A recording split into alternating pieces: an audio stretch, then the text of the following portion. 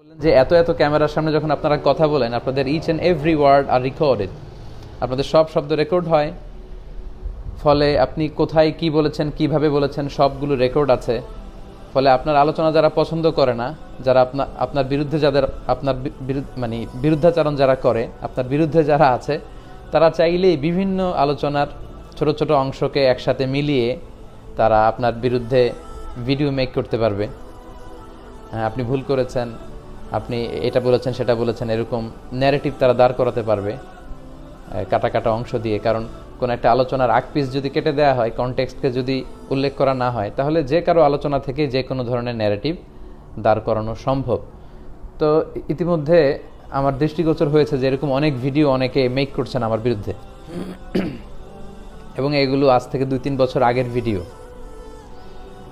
বিভিন্ন সময় বিভিন্ন জায়গায় যে বক্তব্যগুলো রেকর্ড হয়েছে 2 থেকে 3 বছর আগের ভিডিওগুলোর আগ পিস কেটে দিয়ে 2 সেকেন্ড, 5 সেকেন্ড, 8 সেকেন্ডকে একত্রিত করে ভিডিও বানিয়ে তার নিচে বিভিন্ন ক্যাপশন দিয়ে এগুলো ছড়িয়ে দেয়া হচ্ছে, ছবি বিকৃত করা হচ্ছে। সো এই সমস্ত ভিডিওগুলো আমাদের দৃষ্টিগোচর হয়েছে। খুব রিসেন্ট সময়ে দেখলাম যে খাদিজাতুল কুবরা আত-তাহেরা, আল্লাহ রাসূল সাল্লাল্লাহু আলাইহি ওয়াসাল্লামের প্রিয়তমা স্ত্রী, আমাদের আম্মাজান, ওনার ব্যাপারে হয়তো কোনো একটা বক্তব্য করতে যে সেখানে আমি কিছু শব্দ ব্যবহার করেছি, যেটার আগ পিস কেটে দিয়ে, সিয়াক সাবাক কেটে দিয়ে এটা কেমনভাবে উল্লেখ করা হয়েছে এবং বলা হচ্ছে যে আমি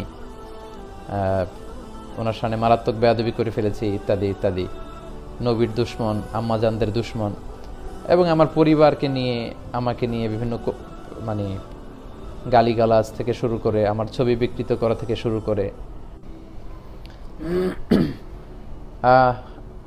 মিজানুর রহমান আজহারিকে কেন কতল করা ফরজ, তাকে কেন হত্যা করা ফরজ ইত্যাদি ভিডিও দিতেও অনেকে এরকম ভিডিও বানাচ্ছেন, অনেকে পোস্ট দিচ্ছেন। নূর নবীজি আমার ইমান, মদিনার আশেক ইত্যাদি ইত্যাদি নামে আমাদের প্রিয় সুন্নি ভাইরা যত ধরনের উগ্রপন্থার অবলম্বন করা যেতে পারে সব ধরনের উগ্রপন্থা অবলম্বন করে জাতীয় পোস্ট দিচ্ছেন সম্মানিত ভাইরা।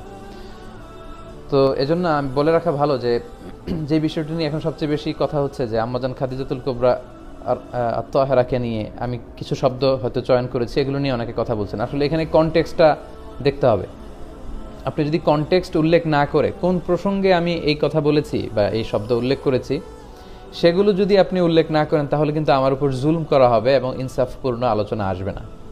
তো আপনাদের যদি সৎ সাহস থাকে, যারা এগুলো নিয়ে কথা বলেছেন, তারা অবশ্যই কনটেক্সটটা উল্লেখ করে সমালোচনা করবেন, তাহলে লোকজন বিষয়টা বুঝতে সুবিধা হবে এবং তাদের কমেন্টস করতে সুবিধা হবে। তা না হলে আপনাদের এই উস্কে দেওয়া ভিডিওর কারণে লোকজন কিন্তু পাপ কামাচ্ছে অন্যকে গালি দিয়ে, অশ্রাব্য ভাষায় কথা বলে।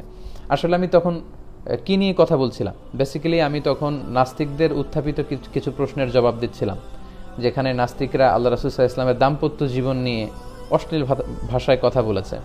একটা পেজ ছিল, এখন এটা ব্যান করা হয়েছে খুব সম্ভব, ধর্মকারী, যেখানে আল্লাহ রাসূল সাল্লাল্লাহু আলাইহি ওয়াসাল্লামের সাথে ওনার প্রিয়তমা স্ত্রীদের কি সম্পর্ক, দৈহিক সম্পর্ক থেকে শুরু করে ইত্যাদি বিষয়কে খুব অশ্রাব্য ভাষায়, কুরুচিপূর্ণ ভাষায় সেখানে উল্লেখ করা হয়েছে। এবং সেখানে বলা হয়েছে যে আল্লাহ রাসূল সাল্লাল্লাহু আলাইহি ওয়াসাল্লাম নারী দেহের প্রতি লোভী ছিলেন, লোভাতুর ছিলেন নারীর দেহ ভোগ করার জন্য, বলে আয়াতু বিল্লাহ, নাউযু বিল্লাহ।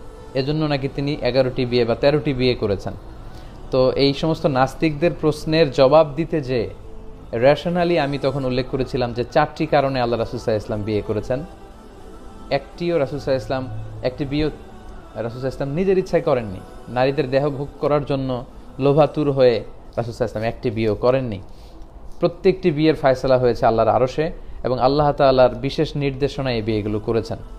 তো তাদের প্রশ্নের জবাব দিতে যে, তাদের উত্থাপিত অভিযোগের খণ্ডন করতে যে আমি বলেছি যে আপনারা যে বলেছেন যে 13টি বিয়ে আল্লাহ রাসূল সাল্লাল্লাহু আলাইহি ওয়াসাল্লাম করেছে যে নারীদের দেহ ভোগ করার জন্য, তো রাসূল সাল্লাল্লাহু আলাইহি ওয়াসাল্লামের যদি নারীর দেহ ভোগ করারই উদ্দেশ্য হতো, তাহলে রাসূল সাল্লাল্লাহু আলাইহি ওয়াসাল্লামের প্রথম বিয়েটা তো তিনি খাদিজাতুল কুবরা আত-তাহেরাকে করতেন না। কারণ আল্লাহ রাসূল সাল্লাল্লাহু আলাইহি ওয়াসাল্লামের বয়স ছিল তখন 25, যুবক, 25 বছরের একজন যুবক। তো যৌবনের এই মোক্ষম সময়টা তো উনি ওনার চেয়ে বয়স্ক একজন নারীকে কেন বিয়ে করবেন? 40 বছর বয়স্ক একজন নারীকে, যার স্বামী মারা গিয়েছে, বিধবা বা তালাক প্রাপ্তা, আমি তালাক খাওয়া, তালাক খেয়েছে, এই শব্দটা নিয়ে অনেকে আপত্তি করছেন। এবং উনি বলেছিলাম যে ভার্জিন ছিলেন না, মানে কুমারী ছিলেন না, যেহেতু ওনার আগে 2টি সংসার হয়েছে, অনেকগুলো সন্তান উনি জন্মদান করেছেন ওই সংসারের। তার স্বামীরা ইন্তেকাল করেছে, তিনি বিধবা হয়েছেন কিংবা তালাকপ্রাপ্তা হয়েছেন, ফলে তিনি কুমারী ছিলেন না। এটা তো সুস্পষ্ট যে আল্লাহ রাসূল সাল্লাল্লাহু আলাইহি ওয়াসাল্লামের কেবল একজন মাত্র স্ত্রী ছিল কুমারী নারী, তিনি হচ্ছেন আম্মাজান আয়েশা রাদিয়াল্লাহু তাআলা আনহা। তো খাদিজাতুল কুবরা আত-তাহেরা তিনি কুমারী ছিলেন না, তিনি তালাকপ্রাপ্তা ছিলেন, বয়স্কা ছিলেন। আমি বলেছিলাম যে প্রৌঢ়া নারী, প্রৌঢ়া হচ্ছে বয়সের একটি সময়, মানুষের বয়সের অনেকগুলো ধাপ থাকে, শৈশব, কৈশোর, যৌবন, প্রৌঢ়ত্ব এবং শেষে বার্ধক্য।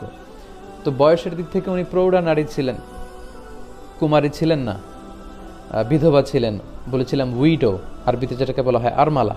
তো রাসূল সাল্লাল্লাহু আলাইহি ওয়াসাল্লাম যদি নারীর দেহ ভোগ করার জন্য এতগুলো বিয়ে করে থাকতেন, তাহলে তো উনি এইরকম একজন নারীকে বিয়ে করার কথা ছিল না। তখন রাসূল সাল্লাল্লাহু আলাইহি ওয়াসাল্লাম ওনার চেয়ে অনেক কম বয়সী একজন নারী, 14 বছরের, 15 বছরের, ষোড়শী, তন্নি, অষ্টাদশী একজন নারীকে বিয়ে করার কথা ছিল, যার আগে বিয়ে হয়নি, যার আগে কোনো বিয়ে হয়নি, ইনট্যাক্ট। এই প্রসঙ্গটা বলতে যে আমি বলেছিলাম যে ইনট্যাক্ট, আগে বিয়ে হয়নি, আগে কোনো সংসার হয়নি, আগে কোনো কারোর সাথে দাম্পত্য জীবন হয়নি, এরকম একজন অল্প বয়স্কা সুন্দরী নারী দেখে তিনি বিয়ে করার কথা ছিল।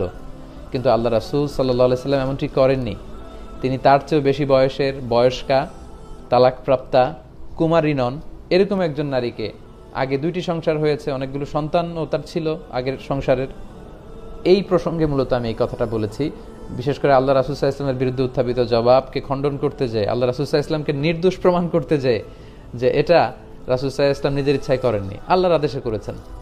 যদি নারী লোভী হতেন তাহলে আল্লাহ রাসূল সাল্লাল্লাহু আলাইহি ওয়াসাল্লাম বিধবা বিয়ে করতেন না, ওনার চেয়ে বেশি বয়স্ক করতেন না, কুমারী নারী দেখে, অল্প বয়স্ক নারী দেখে করতেন। এই প্রসঙ্গে দিস ওয়াজ মাই কনটেক্সট, এটা ছিল কনটেক্সট।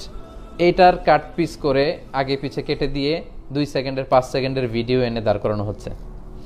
আপনি দেখবেন যে আম্মাজান খাদিজাতুল কুবরা আত-তাহেরার মানাকিব যখন আমি বর্ণনা করেছি অন্য মাহফিলে, যেখানে আমি 6 জন মহিয়সীর নারীর জীবনী নিয়ে কথা বলেছি, আমরা দিনের বেলা অনেক সময় সকালে নারী সমাবেশ করি, তো সেখানে আমি সবসময় আমার প্রিয় বোনদেরকে, শ্রোতাদেরকে বলি যে আপনাদের জন্য 6 জন নারীর জীবনী পড়া বাধ্যতামূলক, it's compulsory, mandatory for every Muslima, every women, আপনাদেরকে এটা পড়তে হবে, ঘরে 6 জনের জীবনী রাখতে হবে। তখন আপনি খেয়াল করবেন যে আম্মাজান খাদিজাতুল কুবরা আত-তাহেরার আলোচনাতে আমি বলেছি যে প্রথম নারী যিনি ইসলাম কবুল করেছেন, কতটা যে প্রতিভক্ত ছিলেন তিনি। She was A shelter for our beloved prophet Muhammad সাল্লাল্লাহু আলাইহি সাল্লাম। ছাতার মতো তিনি রাসূল সাল্লাল্লাহু আলাইহি ওয়াসাল্লামকে ছায়া দিয়ে রেখেছেন।